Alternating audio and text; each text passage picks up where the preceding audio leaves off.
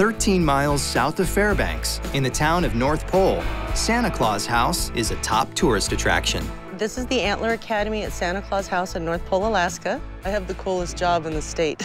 I take care of Santa's reindeer at Santa Claus House. But one of the reindeer is in a critical state. And Associate Vet Dr. Terry Wise is here to check on Cupid. I got a call from Rebecca this morning indicating that she was concerned about a reindeer that was breathing with difficulty. For me, it's very concerning because he's 14 years old. Typical lifespan for an adult male is 8 to 12 years. He bashed his head against the fence, so... Okay. It's looking a little messy. There's a lot of blood on the side of the head from a broken antler that has nothing really to do with the problem that we're looking into. It was a problem of bumping it on the corral when they were catching it. The antlers regrow every year, and they grow very rapidly.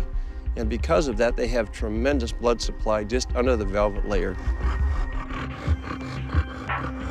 Part of Cupid's problem is he's still wearing his winter coat, and he has a lot of hair to get rid of that was keeping him warm at 50 below. And now when it's 75 degrees out, it becomes a hypothermic problem very easily. Rebecca, we're trying to listen to that heart and try and pick up any kind of respiratory congestion or anything that's abnormal. So far, his lungs are clear.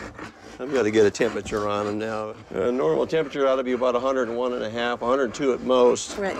We've got a very high 106.5 right now, so. Oh, no. There's reason to be very concerned with Cupid, given his age and the degree of his temperature. 106.5 is very, very high. If it gets much higher, we could lose this guy.